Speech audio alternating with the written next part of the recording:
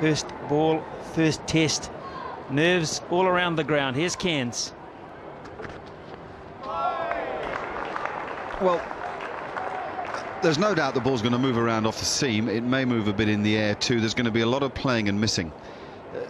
And batsmen have got to have a very calm head here. It's very important to play the line of the ball rather than to go with the ball, which Trescothick did there. It's a very interesting move to come out with Michael Vaughan in partnership with Trescothick rather than Mark Butcher, who would be the preferred opening batsman. The reason is to have a left and right hander and upset the line of the bowlers. Morning, Marcus. This is going to be fun, isn't it? This will test a man who's, I think, shown a lot for England so far, but this is a big series for him.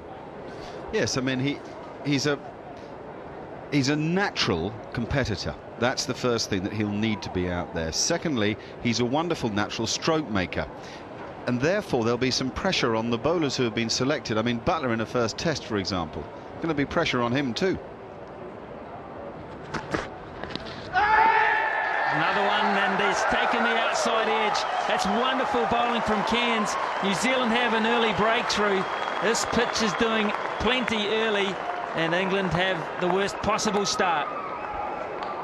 Fantastic bowling from Chris Cairns. People are starting to talk about him as the world's premier all-rounder, and he's nailed 3 balls in a row on the spot. That didn't do a great deal. It maybe left Trescothick, what, a millimetre or two? It was enough to get the edge. There wasn't too much wrong with the batting, but Trescothick has gone for nothing, and England have nothing. In the air, and this could be another one. It is! Butcher's gone. Can you believe it? Butler takes his first test catch. Cairns has struck twice in the over. Shades of 84.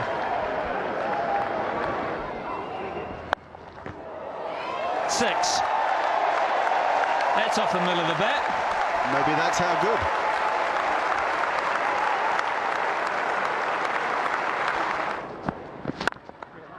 Full of length, to the onside. And Hussain has a boundary. So wickets at one end and runs at t'other. Again, Drum does well. It's a good toss to win. There's movement off the seam, there's just a hint in the air. It's a sort of overcast kind of a morning. What a shot that is. Michael Vaughan, he's been injured. He's in vintage touch and 6 more. This is the highlights, and they're good ones. Down the ground. That's a good shot too, and that'll run away for 4. Not perfectly timed, but placement was the key. Edge this time gone, Michael Vaughan. A little tickle. That is outstanding from Cairns. He found the length he wanted. He searched long and hard for Michael Vaughan's outside edge, and he's got it. And he picks it up there. That'll run away. And a good solid stroke from the England captain. See, that's too full and driven. And driven very, very well too. Pretty much a long half volley, and that has rolled the whole way for 4. Good shot. Hooking this time. The big top edge, and well. Yet another 6, the third 6 of the morning. Short delivery from Ian Butler. Thorpe swivelling. It's a big top edge, really. I don't think he really fatted it, but it went the whole way. Edged and gone, Fleming. Good bowling from Drum. He brought Thorpe into the drive. Thorpe was hovering back a little with that balance. Glorious stroke. Gets Ramprakash underway. That is a beautiful shot. Straight away, Hussain aggressive and picks up a boundary. He does look a good player when he is looking to score. Magnificent. We'll put those away. Just that's the problem with the youngster at the moment. It's a little too length. But that's gone. Yeah, I'm going to say not too many problems with that. It's short and bashed away. It's 115 for 4. Nice stroke. That is a beautiful shot. He waited for it to get below the eyes and then punched it. Well, that's a good shot. That's a beautiful cricket shot. He's dancing, Ramprakash, and that races through point. That was their 2 sounds there. They think so, and so does De Silva. He believes Ramprakash got a little bit of bat and a little bit of pad. Carries low through to Perori, and he's on his way. Edge down. Well, that is a rarity. That's a huge rarity. You will not see that very often, and Fleming straight away says, my fault, I'll carry the can. Well, you put your house on the New Zealand captain taking this. He does not spill slip catches. Look at that, straight through. The big hands were there. He didn't really get near it, did he? It's taken him on the wrist region. And that's something you just don't see. Stephen Fleming spilling a catch. Cracking shot. Look how square that's gone. That's just wide and mid-on. Picked it up early. Very close to LBW, and LBW. Andrew Flintoff, miserable at test match level with the bat, is more miserable now as he treads his way back to the pavilion. England 151 for 6 in trouble again. Good stroke. Lovely cover drive from Foster.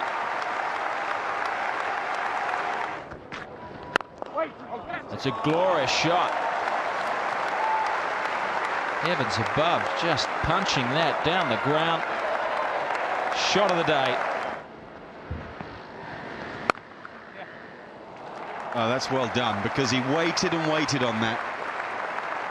Very clever bit of batting. He was going to lay into it a little earlier than he did in the end. Close, very, very close, yeah. It hustled on through, it kept low. Foster, not sure that he's overjoyed about it. He might have been thinking a bit leg side, but umpire bowed and said, you're on your way, son.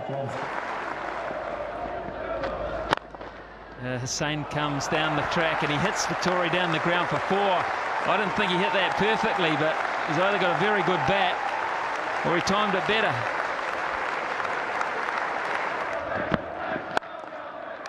Through the covers. Lovely placement. Just caressed, really. And a good boundary for England to end the over. It's 205 for 7. Over the top. Could be caught. Is caught. He's picked up his first test wicket. Short and wide, and Giles has gone after it. And Drum's taken the catch. Well, not perhaps the sort of area you might think you might get your first test wicket caught deep third man, but it'll do. He'll take it. Drops it in short. Giles goes after it. And Drum circling to his right. 2 hands. I've got it.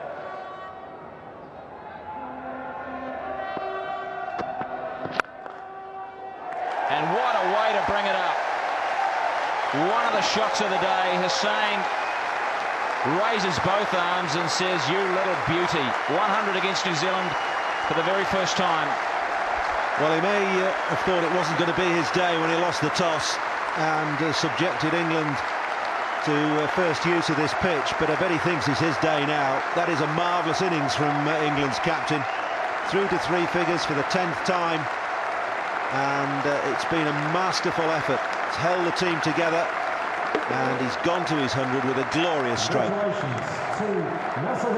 Loves it. 103 of 233 balls.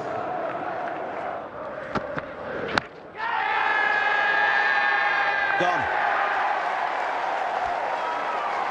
Caddick thinks that must have been missing leg stump, but he's had to go.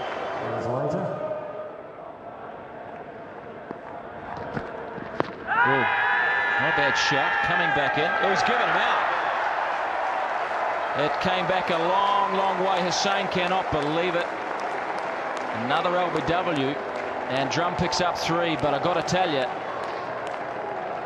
this didn't look pretty live. 81.2 overs England batted for their 228. Hussain, absolutely outstanding. 106, his 10th Test century. Vaughan looked promising. Ramprakash a little unlucky, and support too from the keeper James Foster with 19. Not a bad effort from England. I think it set them up pretty well. 228 all out late in the day. New Zealand bowled pretty well. Cairns 3 for 58. Drum stand out for me. 20.2 overs, 3 for 36. 8 maidens in the process. His first over, remember, went for 12. Butler 2 for 59. He's got a couple under his belt. He'll learn from that. And Astle 2 for 32. Did a great job for his skipper when he needed to block up one end. Again, another big shout, and that's good enough this time. It was Fuller. It swung back in towards Mark Richardson. And Ahsoka De Silva says to Matthew Hoggard, you've got him this time. It's fine. All credit to the batsman. Touch of width, and he's flashed onto it. Thank you.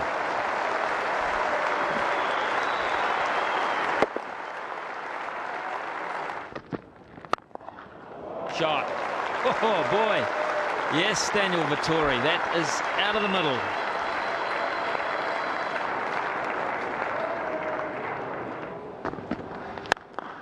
That's gone.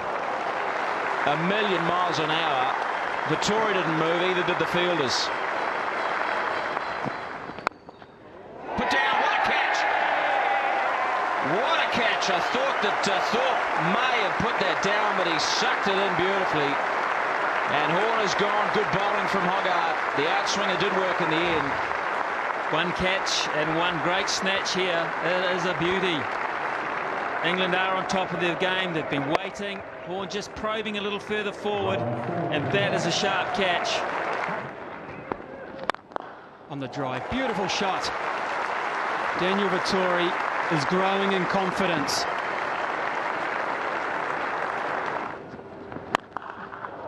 Oh, hooking this time. They're pulling over the top of mid-on, Daniel Vettori. He is seeing it well. That's gone for 4 too.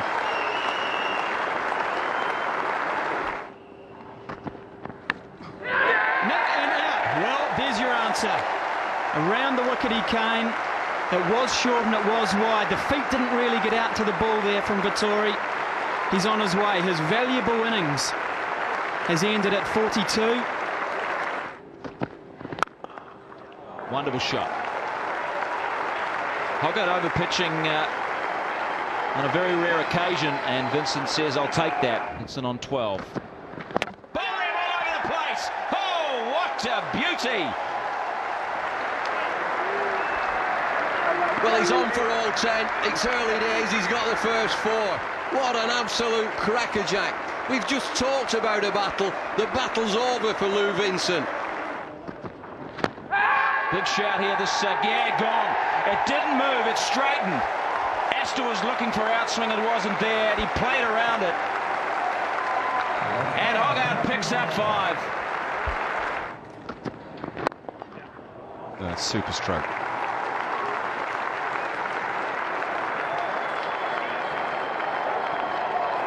One thing will stand out in the replay, and that's the straightness of the blade. Gone, taken comfortably too far. Giles sucks one in, straight into the belly. Loose stroke from Fleming. He was patient for a long time. Nearly an hour and a half at the crease. And he went feeling for one, and Caddick gets his first finally. Well, from the Port Hills end, it's all changed for Andrew Caddick. Oh, in the bag, Farmer. Flintoff sucks that in. What an easy catch he made it look in the end, but that was flying off the thick edge, and Cairns now then is gone. Caddick 2 and 1 over. Boy, oh boy. Well, let's have a look at the length. Just outside off stump, Cairns pushing forward hard with the hands. It went very quickly to Flintoff. Big shout. Yes, he's given him.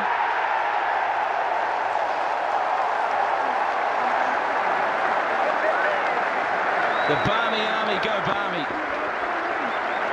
And Caddick has 3 in 5 deliveries.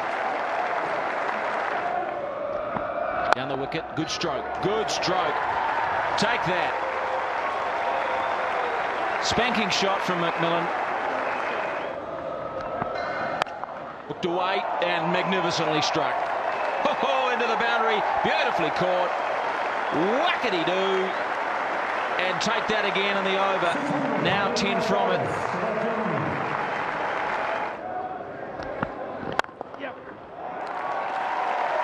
A stunning shot there. Down the ground, great shot, and hammered away for 4 more.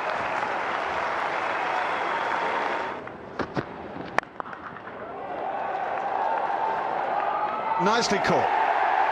Very nicely caught. Michael Vaughan was the man out at long on, and he had a few things to think about. This bright, clear sky was one of them.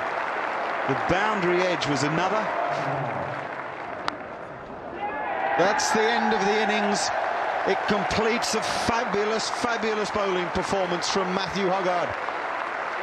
Lovely little low catch from Nasser Hussain, but they'll gather around this fellow and they'll remember the day in Christchurch when a New England cricketer was born. There's no Gough here, there was no Caddick for half the day, but there's been Hoggard and Hoggard and Hoggard again. Beautifully pitched out swingers and a 7-wicket haul that reflects bravery, stamina and skill. 1 for 9 at the start of the day, the New Zealanders then, and always a tough fight on their hands. Vittori played beautifully as the night watchman, settled himself in and then got through to 42 with some good boundaries, but he didn't get a lot of support, it's fair to say. And Vincent, Fleming and Astle, Cairns, Perori all went very, very quickly indeed. Left McMillan to fight pretty hard for 40 and play very boldly at the end. And in the end, when he was out, it all ended too quickly from a New Zealand point of view. 51.2 overs only they batted, 147 all out. Caddick, he got his own way in the 16th over. It took him that long to get up a real steam, and he changed ends to bowl at the southern end where Hoggard found all his success. 3 in 1 over, 3 for 50 from 18. But Hoggard, he's been sensational. Is that other word to describe him? 7 for 63, 21.2 overs. A lion-hearted performance, full on the old ticker, and he just kept running in. Brilliant, brilliant performance to give his side the ascendancy.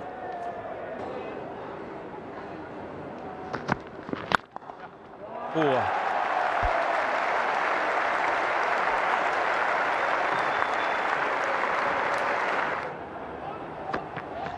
Bowling right through him.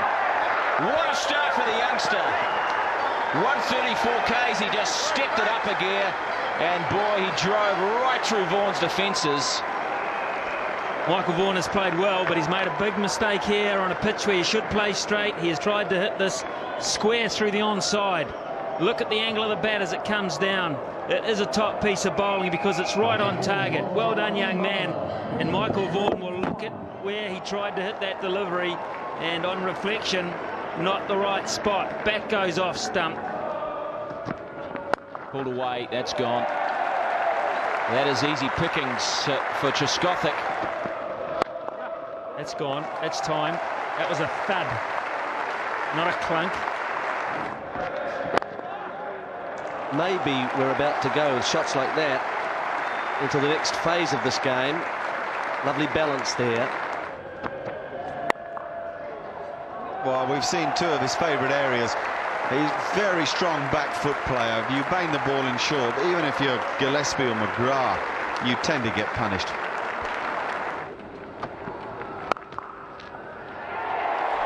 Unless, of course, he clubs it straight to cover.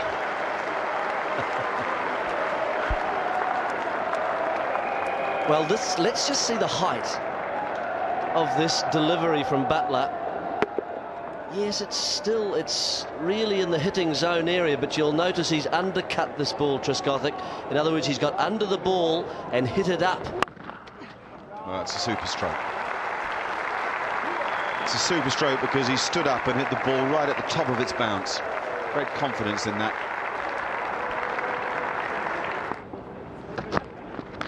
That's out. Hussain decides to go. Doesn't leave it to Billy Bowden. And Hussain knows that he's fell to the ball wide of off stump that he simply didn't have to play. It's Graham Thorpe. A decent test match career behind him. He's on strike to Chris Drum. And he's away. Oh, just like being in a dream, isn't it? A bit nervous. Padding the crease, first ball in a test innings, you get a wide half volley. Lovely. Oh, dropped it. Dear me. New Zealand are missing their opportunities. And I think the game's too tight to miss opportunities.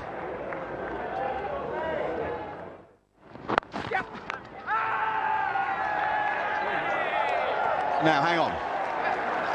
We have an extraordinary incident here at the Jade Stadium. The New Zealanders knew it straight away. Mark Butcher has trodden on his stumps. That's a shot. That is a cricket shot. Magnificent. Played one of those in the first innings too. Here for a good time. Just like that. Classical stroke, not much footwork, but just hit on the up with precision. And twisted every corner. Bowling, played it on!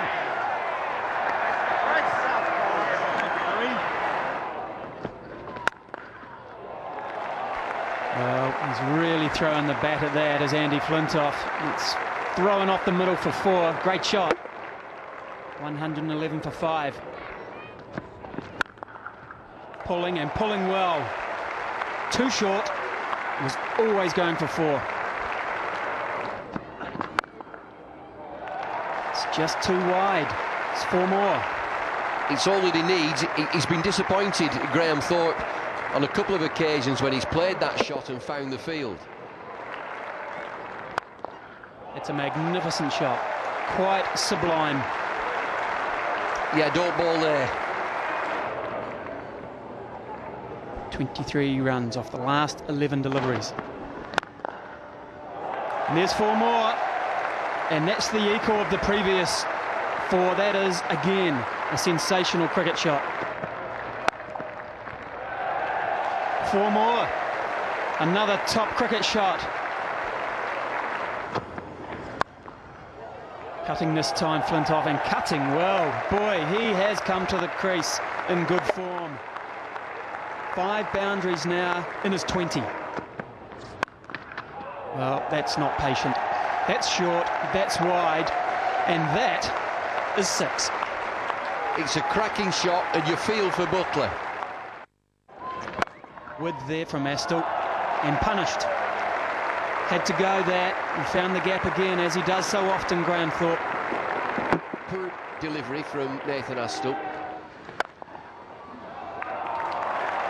Well, that's elegant. It really is elegant. That is a marvellous cricket shot. The drive again, solid drive from Flintoff down the ground. He just keeps going. Tory into the attack and operate with defensive fields and just try to stem the thing.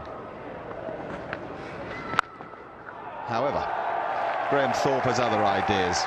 If ever intent was signalled by a first ball stroke, that's it. 6. God, he hits the ball so hard. He's hit 2 off drives now. That was 1, and there was 1 about 20 minutes ago. But just as the fielder started to prowl to his right or left side, the ball was bouncing off the boundary board. But at a time when New Zealand's champion all-rounder is sitting and a lazy boy sideline watching. England's future all-rounder has taken over. Oh, yeah. And there's the response from Flintoff. Almost cavalier, certainly Caribbean in its execution.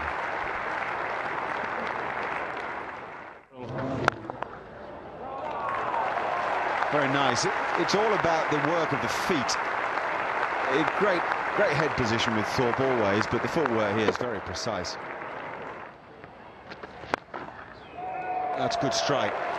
I really thought that was cleverly done, because it got into in a way a bit too close to the ball and just decided, look, it's my day, and I'll keep going with the stroke. 200 is up for England. He's got all of this, and that's gone right through fine leg. Not easy to play that shot. It was drifting down leg, but his balance was just stunning, because he's got a lot of bat on this.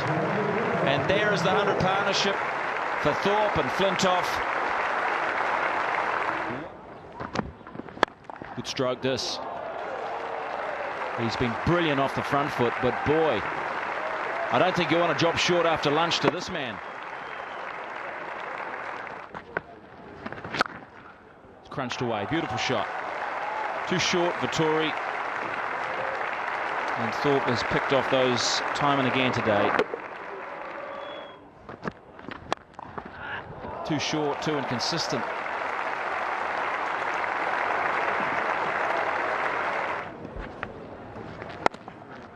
That's a super shot. He stays in the stroke so well, Graham Thorpe. It's exemplary batting.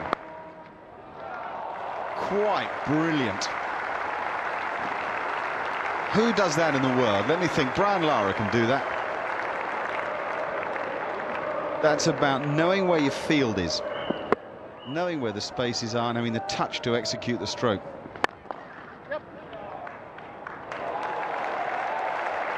That'll go all the way too. Thorpe is getting into such a wonderful position to play the ball that he barely needs to hit it. All about timing. 250 up. Adjustment again, and 4 more. Inconsistent, poor bowling. And Drum looks gone.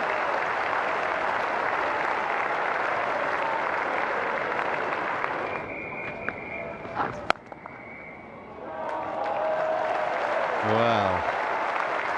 Well.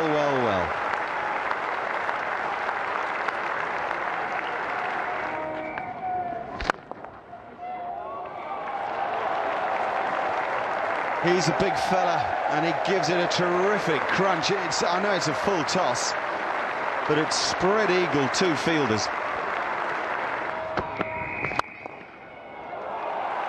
That's the 34th 4 of the day. Believe it? Believe it not. And there's an indication of that.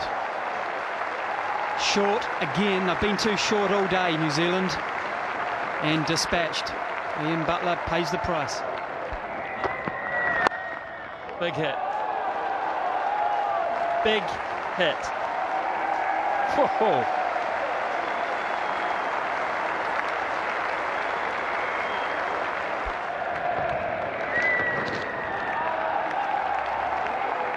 Thorpe runs across the other side. And that is 100. Brilliant 100. Absolutely brilliant. His 10th in his career, his 3rd against New Zealand. He might not have scored too many better. Here's a look at virtual spectator. Graham Thorpe's 100. They are the singles, 14 of them. The majority of them tucked in on that leg side. Got through that square region. There are the 4s in blue. Many through the point region, many through cover. Down the ground a couple of times, primarily through that offside. Magnificent. Shots all around the wicket. Graham Thorpe. Or more. Quite cleverly played. Butler has a chat to Flintoff. really in a position to say too much. And there goes Vittori. That's where he's looking to hit him. Wide of mid-on. He's opened up the stance. And anything there he can hit, short or full, will go. 300 up for England. Very good. Very good. I mean, kind of running out of things to say about Thorpe, but you just watch the footwork and the position of the head in every stroke that he's played that's gone for 4 in this innings. Oh, he's got it. He's got a Test match 100. Andrew Flintoff has exorcised the demons that have haunted his batting for so long at this level.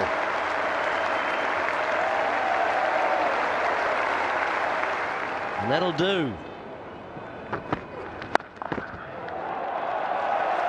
And so will that. This is a rampant effort. This is like a cavalry charge now. Oh, it's in the air, and it's gone. There's a muscular stroke.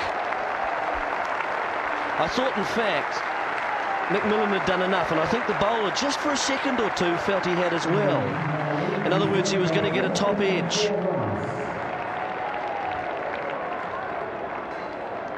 But look at the strength of the batsman. See, they normally go just straight in the air. He's normally just undercut that. Whoa. Now the slog sweep. Now that is a very good stroke, ladies and gentlemen. Those are the singles. No great surprise that they're square of the wicket. Just 9 of them. Those are the twos. Just 2 of them. Here come the fours. 21 of them. And look how many are mid-off and extra cover. And a lot of those were early in the innings when the New Zealand guys, in truth, bowled too full, too much into his strong area of the drive stroke. And then, of course, a couple of sixes as well. But it's an innings that's, I'm afraid, played into Flintoff's hands. And the first part of it was, I mean, I've never seen a Test side bowl to Flintoff where New Zealand bowled. Basically, they banged the ball in short of a length, about 3 inches outside off stump. The New Zealand team has allowed him to get going. Absolutely. Couldn't agree more. I'd like to see a lot more pressure and the short pitched ball at him, much closer to him, not allowing him those big shots. Look at that, the spider. Almost like the spider in its web. Well, that's the way to answer it. That's a very classy. Now, we've talked about the thunderous stroke play. We haven't talked about touch stroke play. Then there's that one. That's the county cricket, Andrew Flintoff. That's exactly what we see in England. The fella runs in, bowls a length ball off stump and gets hit back over his head. That's quite usual in our part of the world. Big-hearted fellow, Drum, and he's going to need to be, because every time he errs, Graham Thorpe's going to put him away. Well, that's the 6th one, yeah.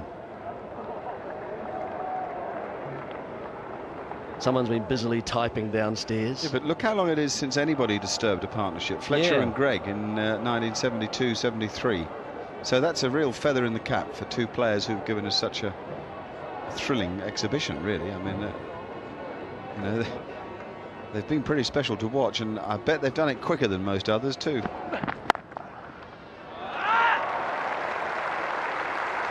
Well, they've given Thorpe every chance to play the stroke, and I think he must have convinced them by now that he can pull it off. In the air and over the top. Mid-off thought he was in business, but it's been such clever batting. Why should he be? 4 more. 360 for 5.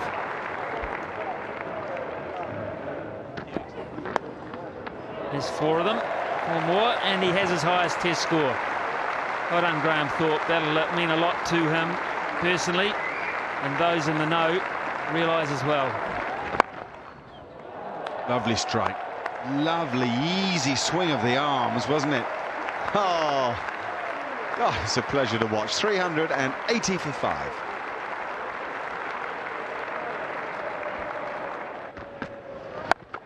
Well, that's high in the air.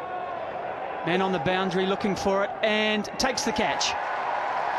The partnership is broken. It's the substitute fielder. What a moment for him, Marcel McKenzie. He will remember that moment.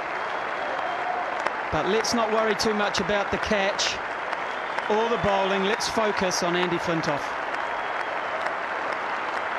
And let him have his moment. The first Test match 100, and how they appreciate it.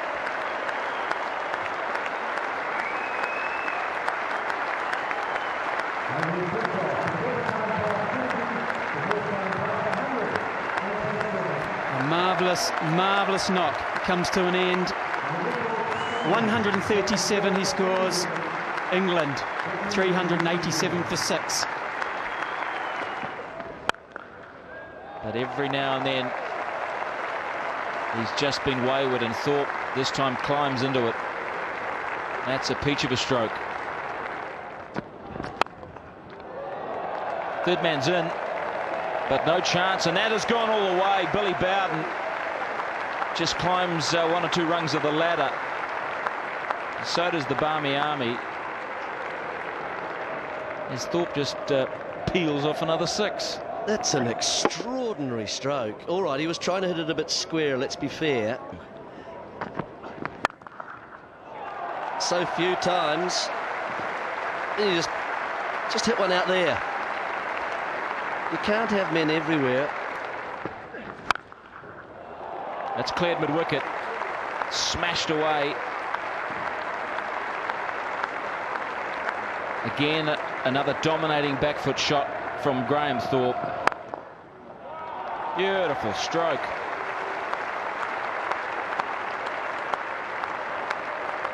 You tend to, at this stage of an innings, start to run out of superlatives.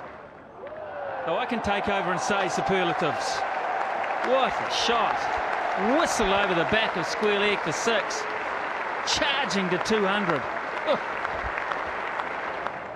Wasn't that long ago he was off the list, then he was on the bottom, and now he's 5th rung up from the bottom of the ladder, 187, and GB leg is under severe threat. Yes.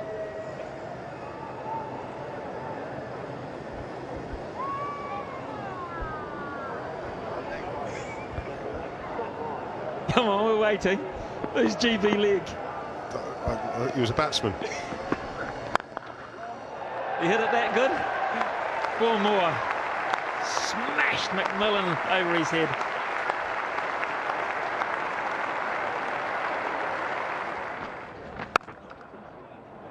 Shot.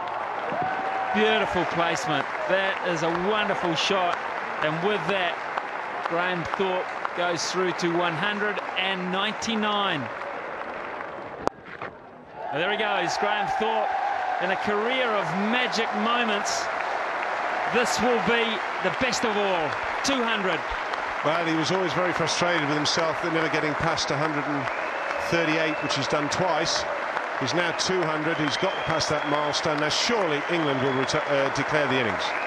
There is no point whatsoever in going on, and as I speak, they have declared the innings. Graham Thorpe, 200 not out. A big moment for him. Dropped second ball on 4. He's gone on to make 200 from 332 minutes at the crease. 231 balls.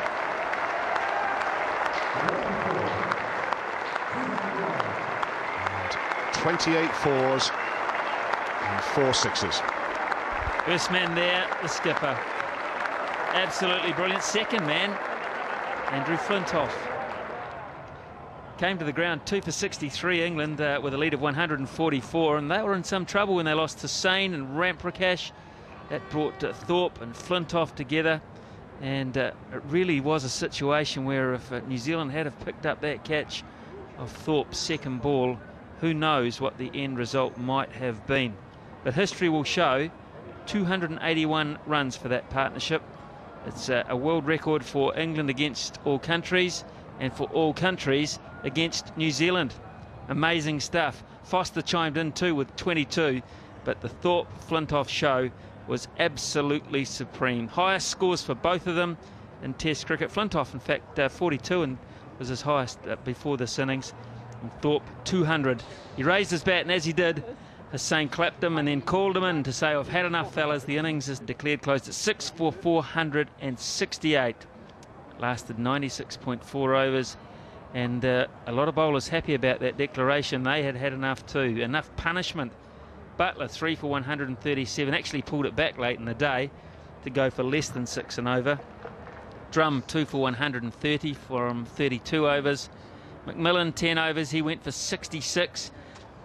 5.4 overs from Astle. That was a talking point. Why did he not bowl some more? And Vittori, he really did cop some punishment from both Thorpe and Flintoff in particular, because there was no real assistance there for him. The glaring thing there, obviously, no cans. 4 overs, no maidens, none for 8, and they were all bowled yesterday. Yes. Good shot. 4. No fine leg. And there might be a few opportunities for these openers to pick up easy runs like that. Gone. 4 more.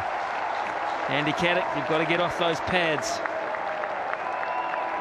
Trying to bowl fuller, trying to get it to swing, but that one just met the middle of the wood. Shot. Smacked off the bat into the fence. 22 for none. That's 4 more. Maybe a little streaky this time round.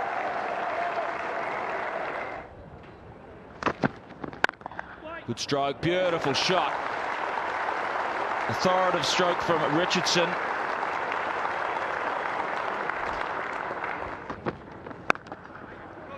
Crunching, cut. Smash to the boundary. 2 4s in this over. Edged, good, brilliant bowling, absolutely outstanding. Horn could do nothing, absolutely nothing with that. They call it the Jaffa.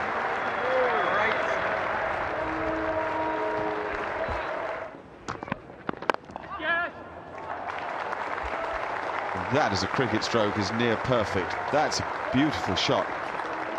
Oh. Yeah, lovely catch. Very good cricket. Fantastic length from Andrew Caddick. Lou Vincent has not had an easy game. Well, one thing's for sure in this over, Richardson will use his feet to Giles. Just like that.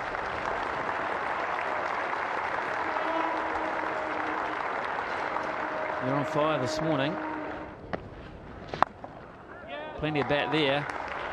Plenty. Yeah, that'll bother Giles much more than the shot down the ground. The shot down the ground will encourage Giles. Yes. Sweeping Richardson, and sweeping very well. Totally in control of that shot. He is playing well. And look at that for a positive shot too. Down the pitch, quick shimmy of the feet. Got near the pitch of the ball, and he went right through with his shot. It's gone. Raced through square leg. He's shown good balance in this innings, Fleming. He's been very tight, very patient. He's waited and waited as he brings New Zealand's 100 up. And the balance is beautiful, really nice. He just stays still, and then just as the ball comes onto the pads, the hands go high, and that is a glorious shot. Beautifully played. So elegant, so classical.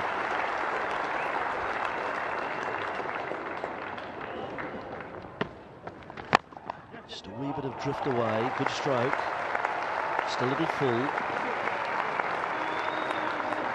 Fleming looks determined. Oh, how about that? Out. Eventually.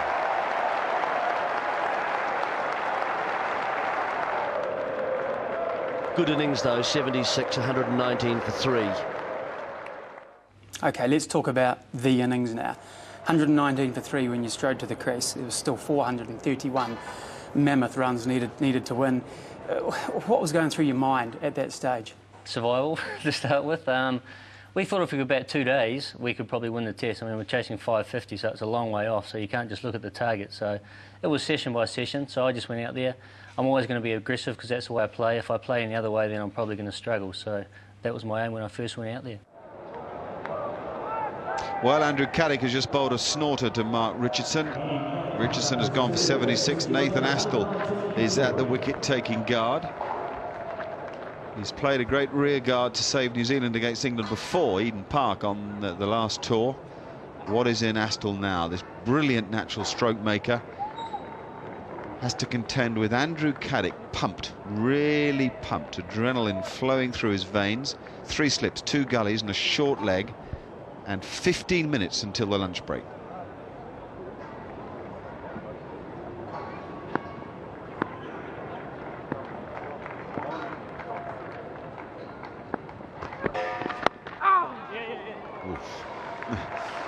Well, Astle's away. Had a leg gully been there, he might have been away to the dressing room.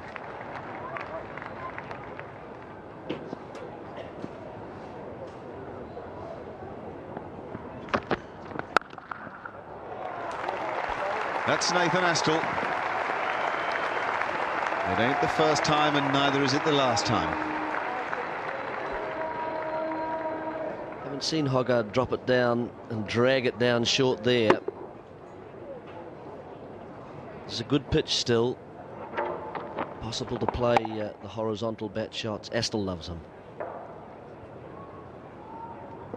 Pressing forward for a start. Plenty of bat on it. No one out there.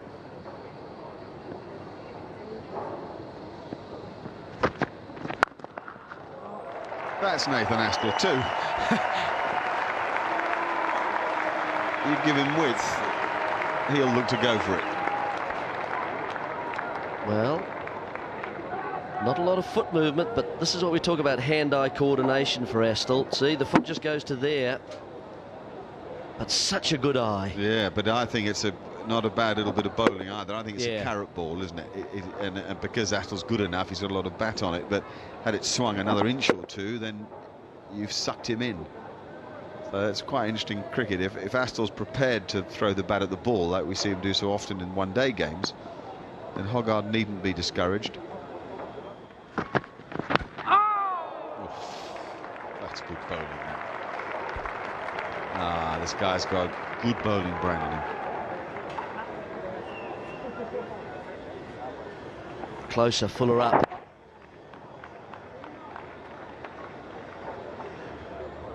Astle just with the weight back a little for a start.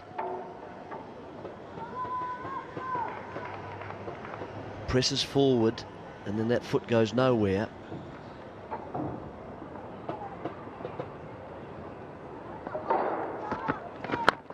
Very good. Another excellent Yorker.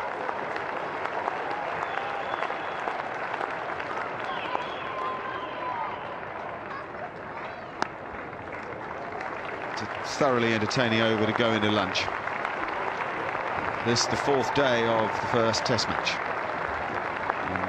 A pretty even Stephen morning.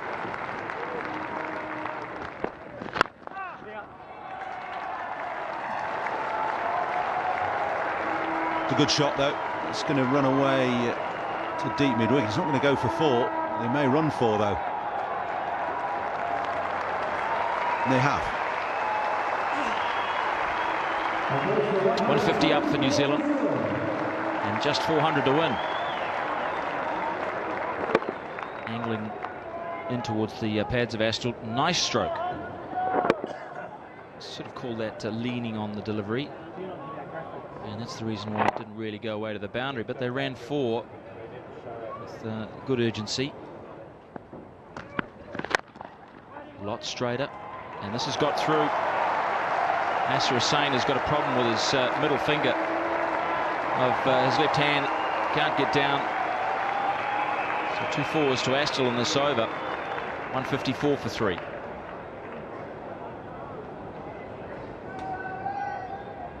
Good stroke, this.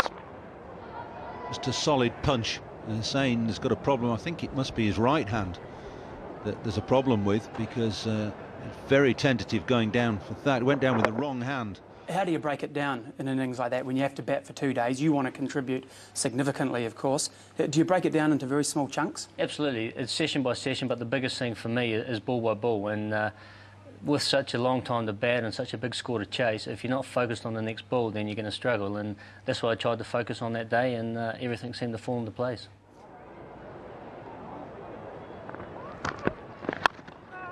Risky, but a bold stroke. He did throw a lot of bat at it, Astle, as he tends to do. And it was 1 bounce 4.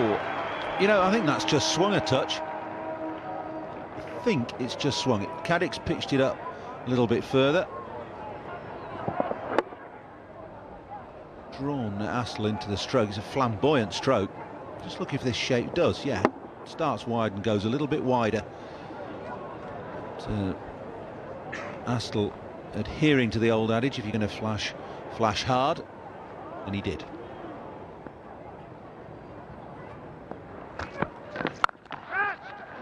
Now crunching, cut shot back behind point. This is good counter-attacking. Much better stroke from Astle, because he looked to get up over and hit it into the turf. Top of the bounce. And past point for another boundary. He's got 6 now. It's a good stroke in the air, and Caddick thinks that there was an element of good fortune in there. He stood and stared for a considerable length of time.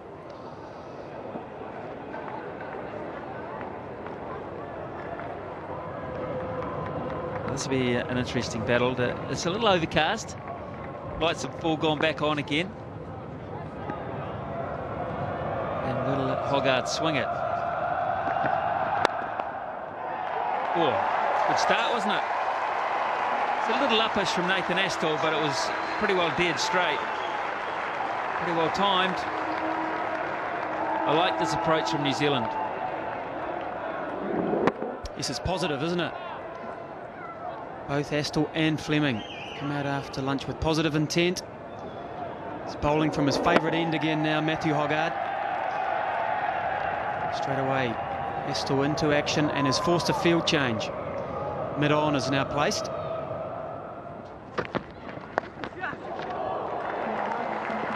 One bounce 4, but only just. And I think Nathan Astle will get a couple more of these, because it was not played convincingly. It's a good piece of bowling. A very good bouncer. Very straight. Yeah, that's right. Good line. Look at that, right over middle stump. And really, he was forced into that sort of almost a knee-jerk shot, wasn't it? Look at that.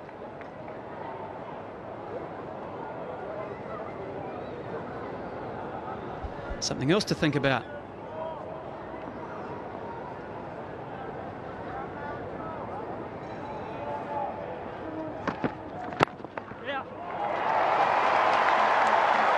Third one in the over. Big over for Astle, big over for New Zealand. Food for thought for Hoggard, 189 for 3.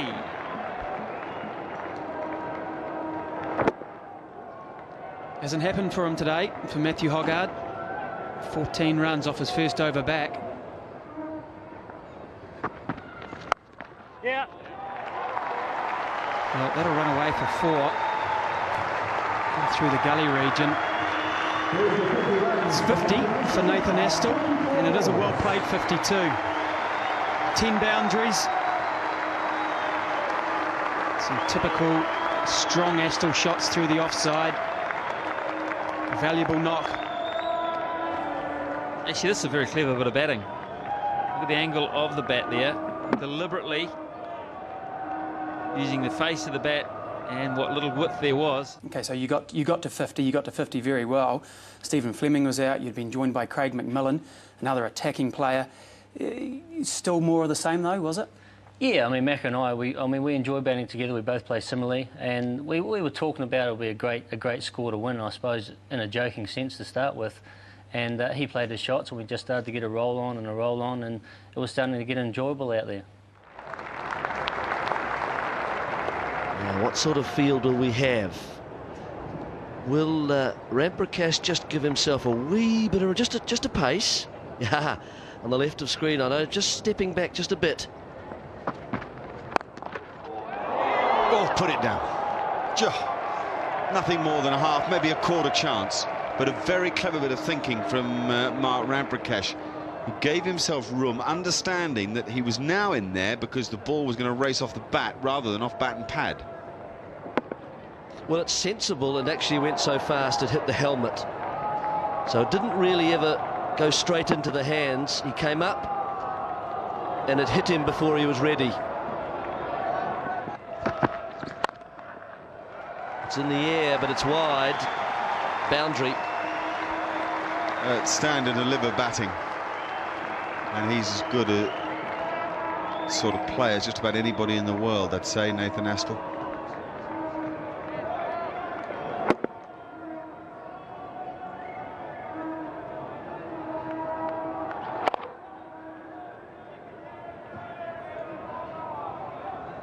Rueful.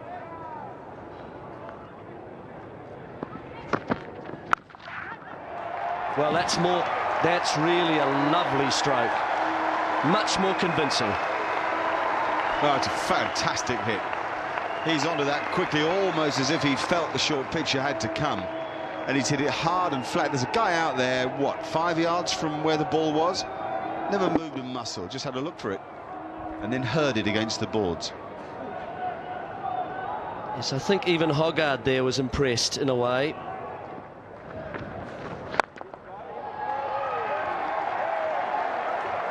Beautiful, clean strike. Oh, he really is such a natural hitter of a cricket ball. Great eye-hand coordination.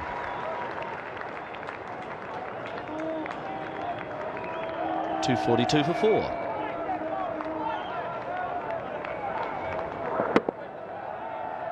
That is very classical. It's a perfect use of the feet, stays nicely in the stroke, and makes sure that he hits right through the line of the ball. See, the head doesn't move up and down too much either. It's a glide.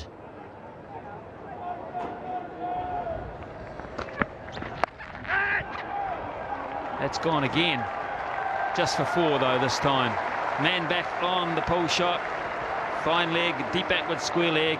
Astle picks the gap perfectly.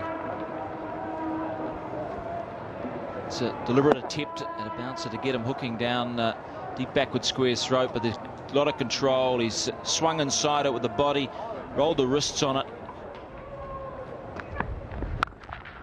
That's gone too, this time in front of square. An even better stroke. Magnificence of Astle is evident in the last half an hour. Collared, absolutely collared here, Andy Caddick. Nathan Astle was reading him at the moment like a book. It's almost ahead of what Caddick is thinking. Oh, that's a beamer. That must have slipped. And apology, a no ball, and a reaction from Astle that cannot be repeated. That's the nastiest of all. That's a horrific height to cop one at. Really is. I'm sure. Oh man, that's the most terrible feeling you can have in cricket as a batsman. It's a split second where you think you're going to get cleaned up at pace.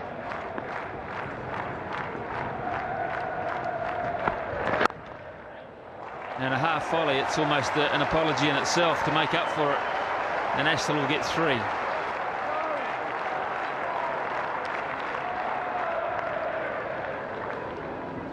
And there it is. Billy Bowden says we're out of here. 20-minute break with New Zealand 270 for 6. It's been another entertaining couple of hours with Astle racing through to 83.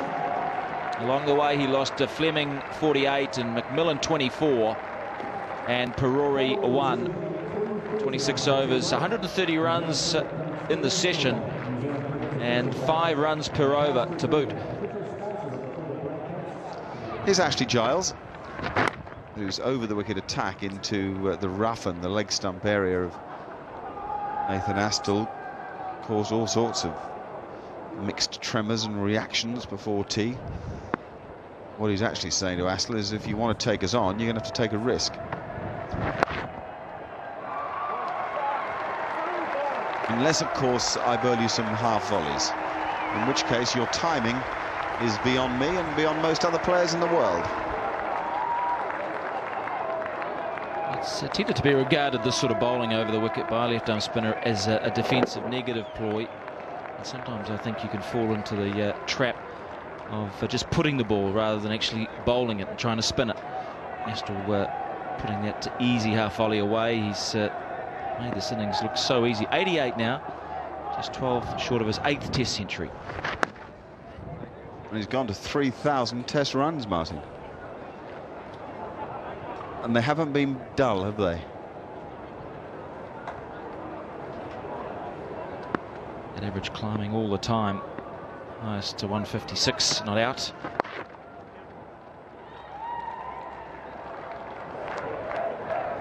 Looking at Nathan Astle's 3,000th Test run, it's also worth looking at that list. I think I better do this little bit of analysis.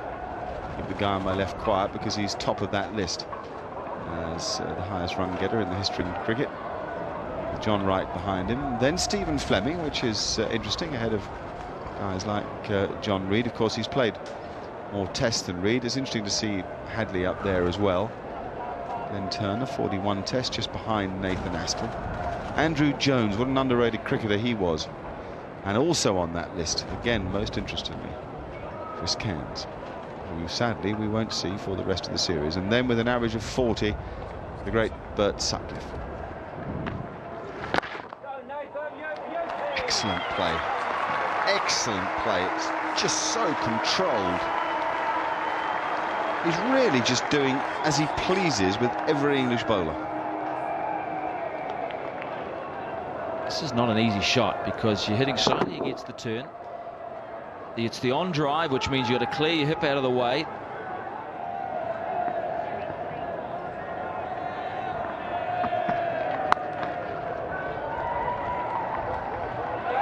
Oh, it's a misfield. It's 100 for Nathan Astle. Fabulous innings to watch.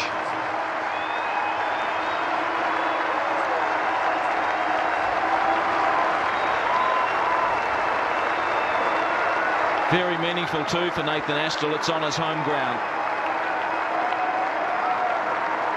8th Test century. The strike rate is extraordinary. His execution precision outstanding.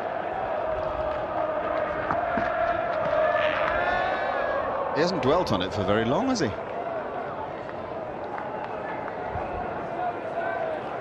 Let's have another look at how he got there. It was an extremely well-controlled stroke. He got on top of the ball, which meant that Craig White had to do some fielding, or had to try to do some fielding.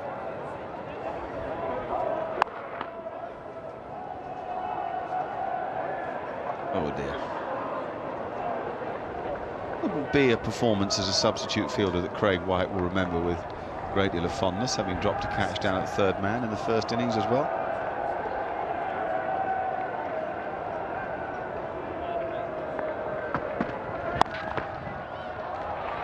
He's got another chance to prove himself, but he can't pull that one in either. Astle enjoying himself here. He hasn't had a good run at Jade Stadium in his career. High score of just 45. And New Zealand bring 300 up.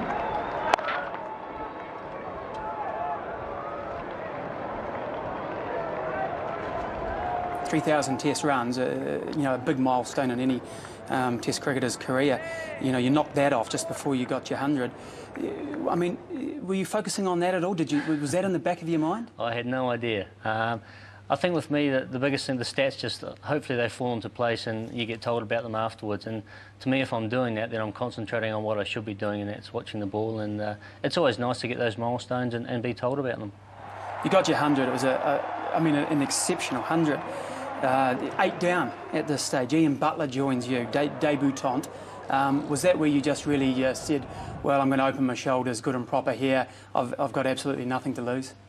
I don't think I ever said that to myself, and I think that's what people can't actually believe I did. I just tried to be positive, and obviously it did work, but there wasn't a time in the innings where I said, OK, I'm just going to try and belt everything out of the park, and it never happened that way. It just all kind of rolled into one, and I just played, and it all worked out well.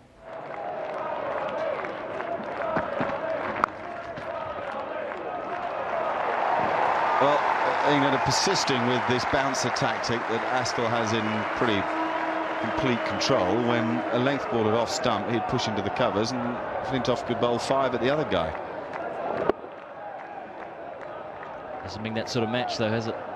You're right, it hasn't actually. It hasn't followed logic, has it?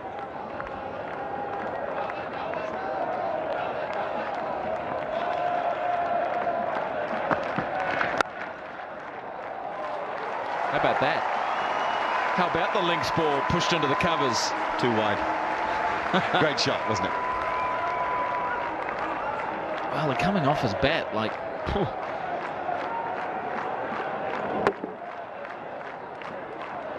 Lovely sound, it's so crisp. Crack. Cover, which was 3/4 of the way back, was sort of wanting around to pick that up, and it just raced by. 19 fours, 2 sixes. Astle now 115. I think that's a bit of a hoax. I think that is just a little trick. Can't imagine Chris Cairns coming in next with Lou Vincent the runner. So with the new ball taken, Matthew Hoggard is recalled into the attack at the southern end of the ground.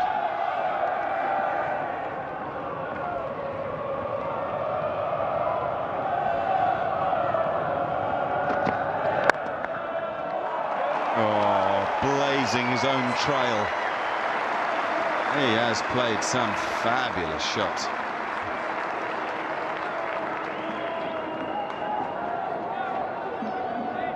It's a screamer. Nice shape.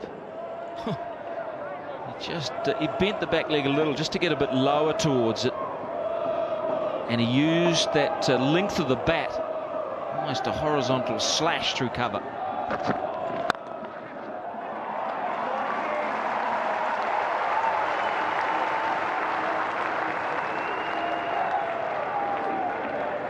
Well, Hoggard will do well, even by his standards, to retain his sense of calm here. Astle just throwing all and everything into that. Just to quickly perhaps throw in a couple of ideas before this game is wrapped up. I think they'll bring Chris Harris back for the basin reserve. Lou Vincent might miss out. Oh, that's a beauty. That is a beauty. Straight down the ground. The best shot in the game. That's like a 1-iron right out of the screws. He stays in this. It's really done with almost a forearm jab, and he's hit it, as you say, flush.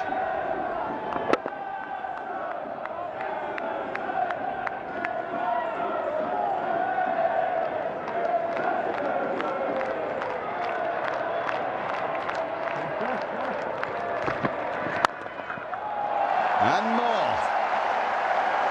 What a display from Nathan Astle. Session by session, this match has been a ripper to watch.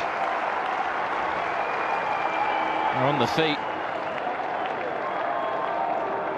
Every now and then you see a player who's just completely in what you call the zone. Thought was, even for a while Flintoff was yesterday. Well, Astle is in the zone.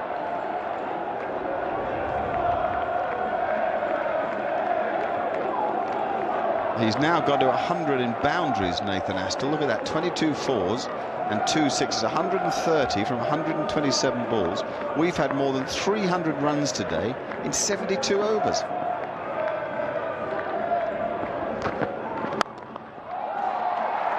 And that might well be 4 more. 18 from the over.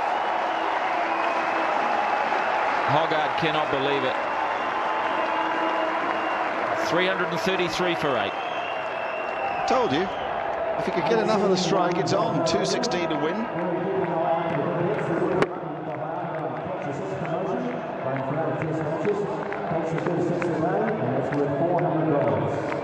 Hoggard is none for 98. It's a good ball. And that's out. Just a little thin scratch. Now we'll find out if Cairns will bat or not.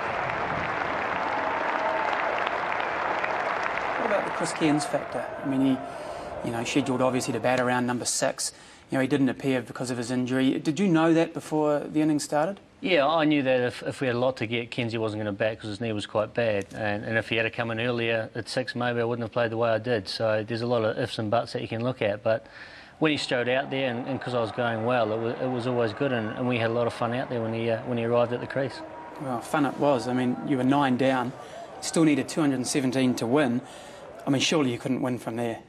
We never thought about it. We're on a roll. We're in a momentum swing, and you could tell the English were getting a little bit worried. So we just tried to just enjoy it, and it just kept on going and going and going.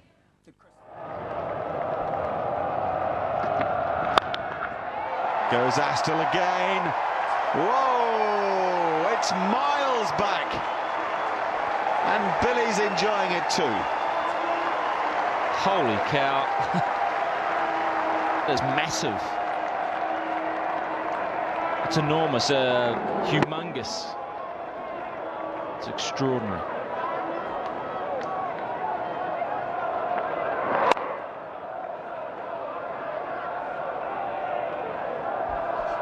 New Zealand couldn't lay a bat on this fella, Hoggard. In the first innings, they've taken 24 off the last 7 balls he's bowled in this innings. With a new ball, too.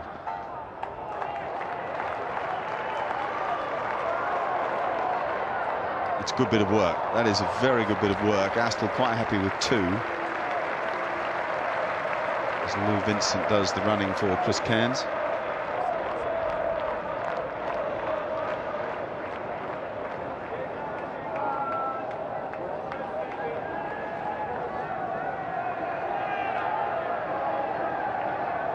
Hold on to your hats. There are more fireworks to come.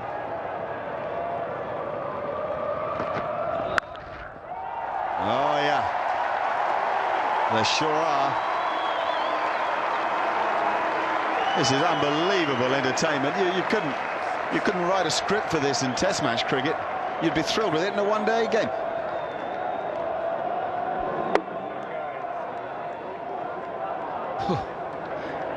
Well, Hoggard has gone for 112.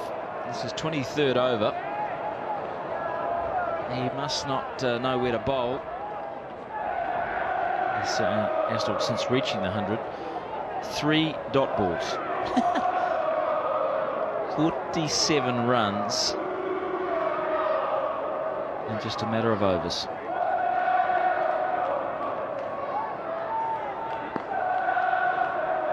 $18 balls.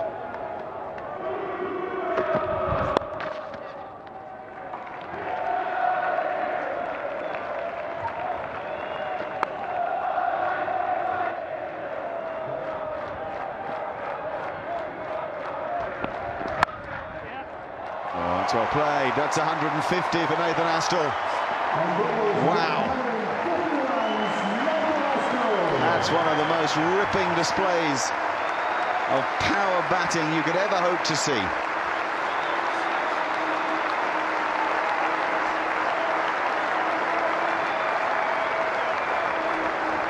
Now 20 balls it took him to go from 100 to 152.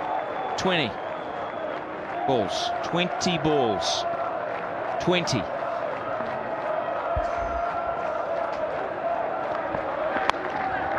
Oh, that's 4 more. 6 more. Mamma mia.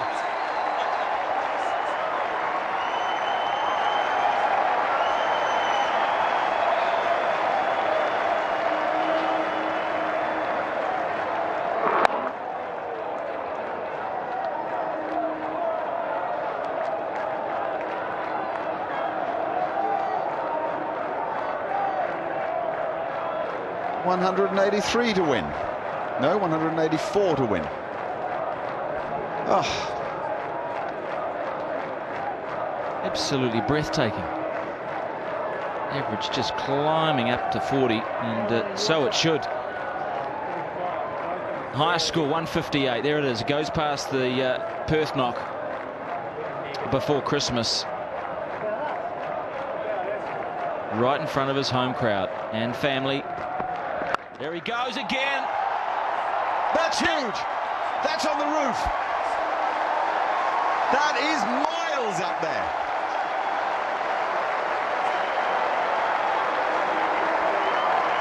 It's left the stadium. Andrew Caddick, brand new ball, has just been put out of Jade Stadium. I've never seen anything like this in my life. The cameraman must be absolutely going giddy trying to follow this. They're doing their best, but boy. 178 to win. And they've got to find another ball. That's the delay at the moment. They're going to find a ball that is, what, 4 overs old. So how are they going to do that? 4 overs old that's been hammered everywhere. Look at that for a skyscraper. It's just unbelievable. Look at the right there. Look at the runs that have just burst forth. The second new ball, 57 runs. Of 23 balls, of which 6 of them went to the boundary, 4 of them cleared the boundary. Astle 164. He's seriously got sights on 200 here. And everybody up now saving the single, bar the man at deep backward square.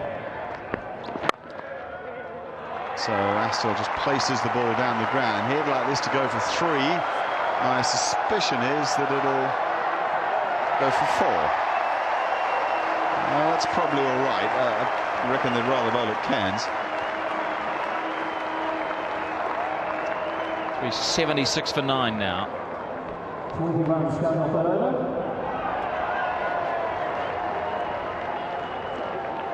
Last 5 overs, 11 runs per over.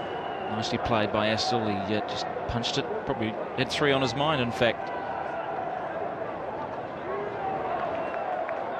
Well, Astle has joined an interesting list here. 4th innings centuries for New Zealand against all countries. He is number 10.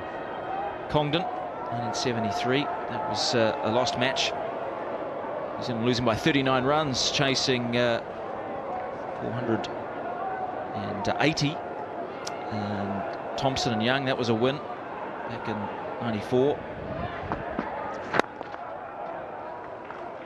Shane Thompson, where did he go? Where did he go? Just faded away. 120 each. Thompson and Young. John Wright, that was a 9-wicket win at Wellington against Australia in a one-off test. Vic Pollard, that was a Nottingham with Congdon. Jeremy Coney, who'll ever forget that. 50 for the last wicket with Ewan Chatfield to beat Pakistan at Carisbrook. Turner here at Christchurch, Congdon here at Christchurch as well 2 years later, and Mark Burgess in the West Indies. It'll be interesting being a fly on the wall there, those 3. Astle, Cairns, Vincent the runner. 171 to win. Bet Vincent didn't say much.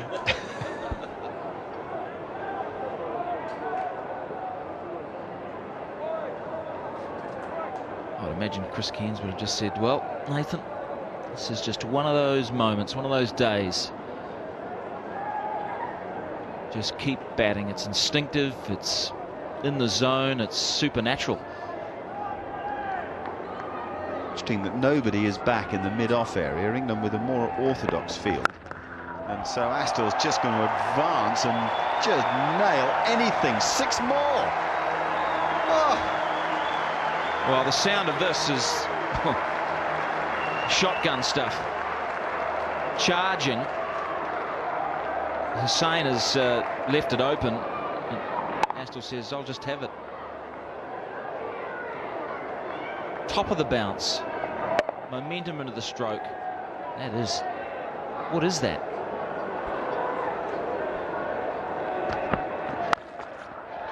Now he goes leg side.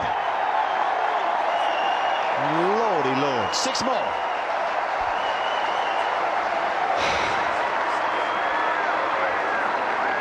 .175 Astle, no, 181. Is that 4 or 6? Amazing. That might have been 6. Highest innings by New Zealander versus England in New Zealand. This overtakes Jeremy Coney's 174. Not out in 83, 84. Oh, hello! What a shot into the combox! A massive blow! 3 sixes in a row by Nathan Astle off Andrew Caddick, England's premier strike bowler. This is the most extraordinary display of hitting of a cricket ball that I think I've ever seen. That the world has ever seen. This has climbed over where we sit, over the commentary box. Nothing wrong with the delivery. It is just the most pure, perfect exhibition of hitting of all time. And Hussain cannot believe it. Astle has 187. New Zealand need 153 to win the game. This partnership is worth 64. They've only been out there together for 26 balls. Some of those are being blocked by Chris Cairns. The last 7 balls bowled by Caddick have gone 4, 6, 6, 4, 6, 6, 6. That's having a strike rate of 130 in a test match. Have a look at some of this.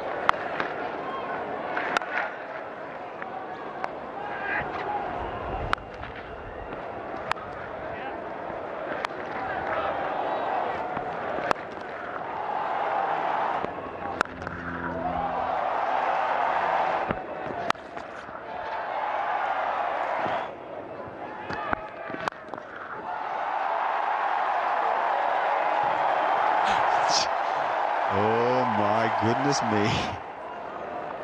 Now England have brought people in to save the single other than Ramprakash at long off and a long leg and a third man. That's just missing leg stump. Oh, it should be out, is it? That must be out, is it? Maybe not. I think the fielder should have thrown quicker. Astle is safely back. Just the first little hiccup from the New Zealanders who weren't sure about the business of the strike. It's 404 for 9. It was good bowling from Caddick.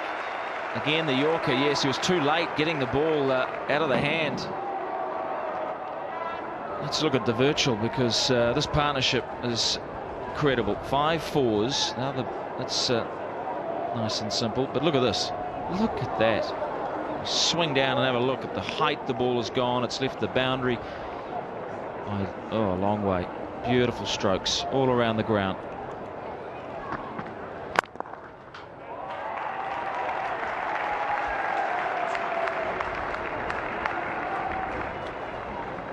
Swing around. Of course, this is a combination of Astle and Cairns. Cairns has 18 of 77. The ball's just flown everywhere. We've already lost one. That was out of the stadium, hit by Astle into a replacement ball at the moment. And look at them all. 5 of those 6s are going over long off and extra cover. In no time at all, Astle and Cairns have concocted the highest partnership of the New Zealand innings, and indeed the highest partnership for New Zealand in the match. 78 they've put on.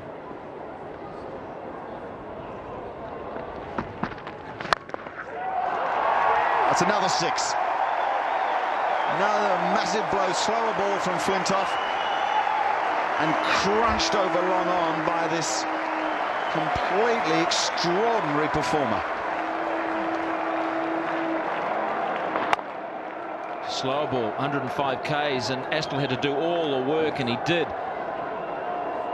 Timing here, it's a great delivery. It doesn't matter. It's 1 hit away from 200 now.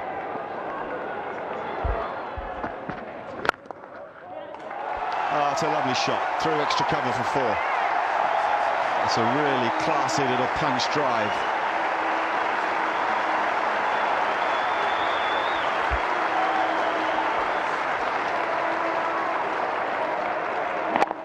That's a great shot. There's some men back at long off and deep extra cover, but he gets it through. 2 away from the most scintillating double century I think ever seen in this country. Goes to 199.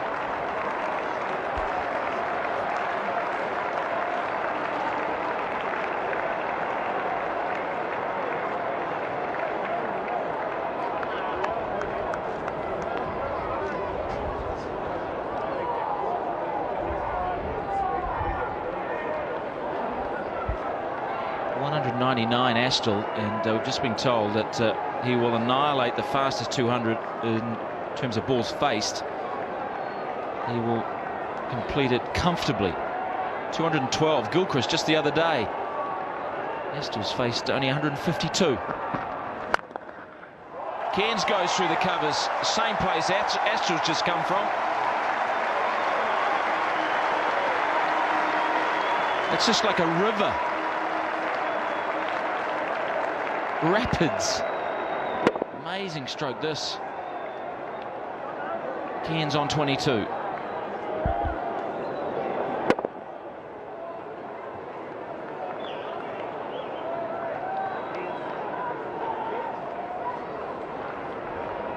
I'll just repeat one more run, and this will be the fastest 200 of all time in the history of the game. 212 balls faced was the record by Gilchrist. Astle has faced just 152 balls. I mean, he's got it. One more run. 2 of the 4 fastest 200s, therefore, it would have occurred here in successive days. Thorpe yesterday, Astle here today. One more to get.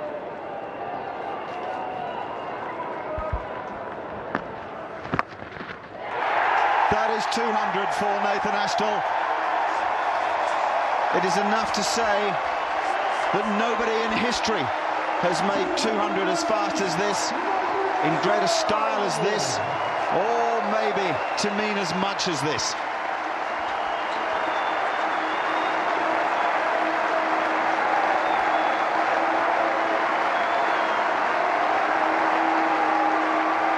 The fastest 200 in Test cricket. When you look back and you think that Adam Gilchrist, who's a fantastic stroke maker in his own right, and he just knocked off the quickest double 100 just a couple of weeks before, you've just now knocked him off by 59 balls. I mean, it's exceptional, really, isn't it? Yeah, it's even looking at it now. I don't know if I know I've got the record. Looking at it is like, is that really me out there doing that? It was surreal. I think some of it. It was like I was out there, but I wasn't out there. I was just having a lot of fun, and I can't really remember any particular moment out there. It was just all rolled into one, and it was an hour and a half, 2 hours of good cricket. Astle 217 minutes, and the only other fastest 200 in minutes was by Bradman. 214 minutes at Leeds back in 1930.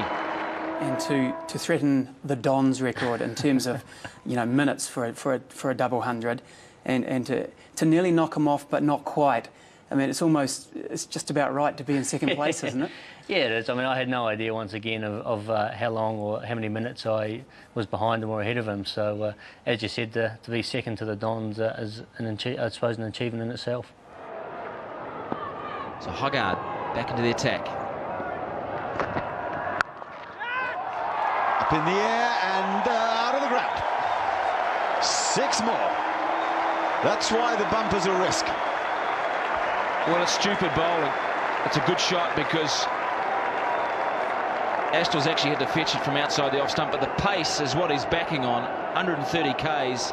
That's what Astle wants. 100 partnership up in the 45th minute.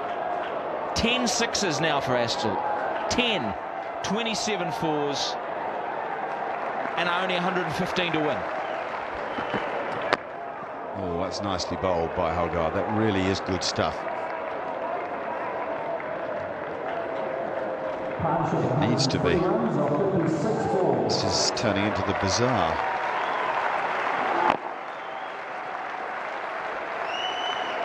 It's good one-day bowling there. It's tailing in, hugging in towards the batsman, so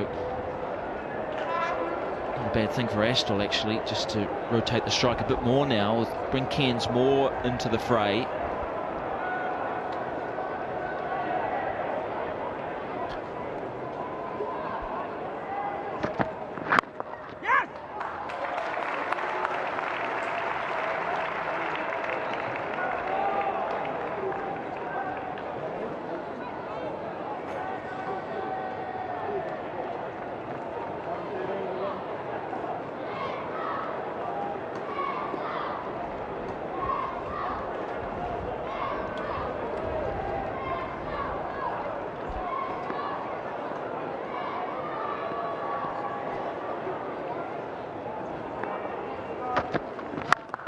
Here he goes, high in the air, and it's safe.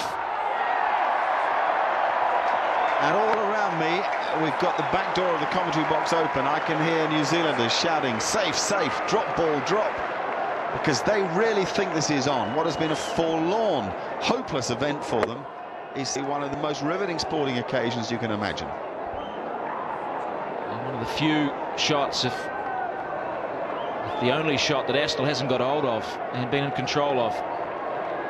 He's gone past Martin Donnelly, the highest score for a New Zealander against England.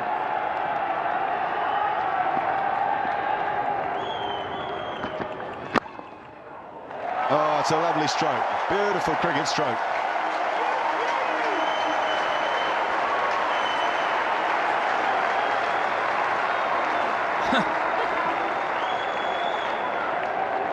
Hogard lost his line here, and it's just a nice little tuck off the hips by Nathan Astle. Comfortably put away. Pace is there for him. He just has to lean on it. 6 men on the fence.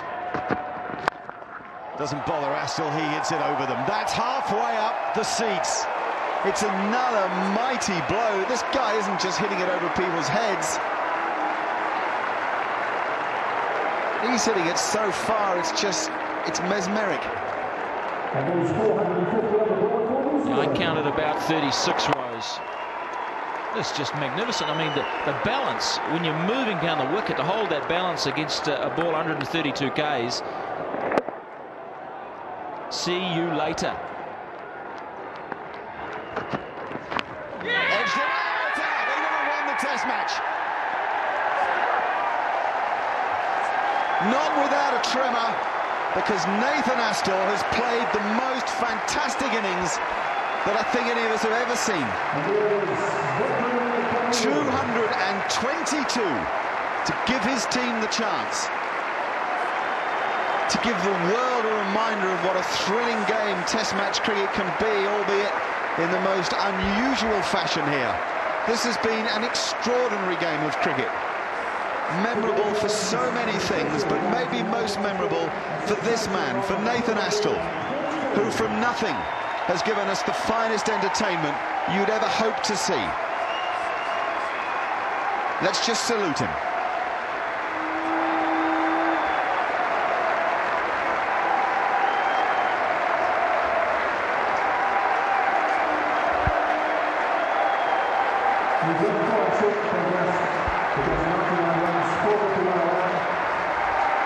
Did Chris say anything to you in particular that you can remember?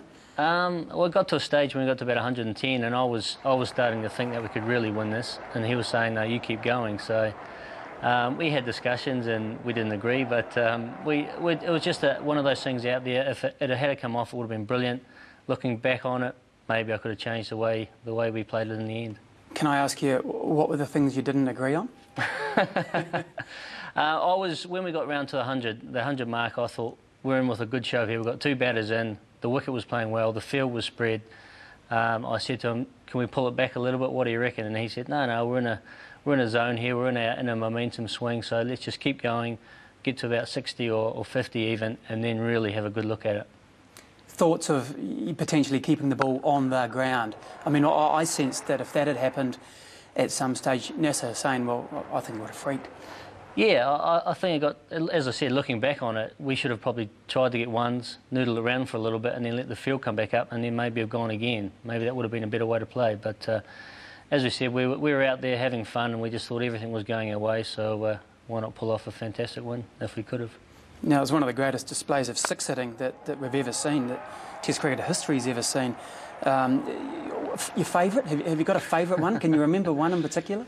The one over cover off Caddick, I think that went up on the roof, was my favourite one. The biggest one, I think, was a straighter one off him again that went out of the ground, but the one over cover, that came off the bat pretty well.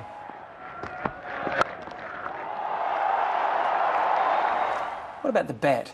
I mean, a lot of people must have asked you about the bat. It must be a beast. There's a lot of wood in it. It weighs about 212. It needed a few repairs after that innings, so I got that fixed up and then carried on using it. And then I was humming and hurrying, which I just put it on the mantelpiece or just carry on using it. So I am using it at the moment, so hopefully it's still got a few more runs in it. Not for long, I would dare say. I guess it will hit the archives. Yeah, I mean, I will treasure that one. I'll put it away somewhere and box it up and keep it for a long time. Keep it, or have you had any offers for it? Haven't had any offers yet, so we'll just have to wait and see. Would it be, I mean, I might be stating the obvious, but the biggest and the best innings of your life? Yeah, well, I think what amazed me was just the length that we went for. Sure, sometimes you get in that zone and you're hitting the ball well, you get a few sixes, you hit a few fours, but then you sky one or you nick one. But just the amount of sixes I hit, fours I hit, and just the duration, of the time that I was out there and doing it was what surprised me. OK, so New Zealand having to score 550 to win. What a joke that would have been. Absolutely bizarre. They had to bat 2 days to save the test, surely. That had to be the scenario. Horn and Richardson resumed this morning. Now get this, folks. They resumed this morning at 28 without loss. 28 without loss. OK, mark that down. So that's 423 today they've scored. 76 for Richardson, who played very well. Caddick, he did the damage early on. Fleming, 48, looked pretty good in his innings, struck the ball nicely. So did McMillan, but it was all pretty carefree stuff. Let's get close, let's get some respectability, and let's not say that we didn't give it a go. Then Astle cut loose. He got support for a little while from Vittori, a little while from Drum too, because there's some good partnerships here. Butler and he did very well, because at this stage Astle was in full flight. There was a bizarre situation where Nasser Hussain was relieved because Chris Cairns was on strike. Put that in your hat. Cairns was on strike and England were happy. 23 not out for Cairns. Nathan Astle caught Foster, bowled Hoggard, last man out for 222. It will go down as one of the most pure hitting displays, I'm sure, ever in the history of the game. 6 for 122 for Caddick. Hoggard, a leveler.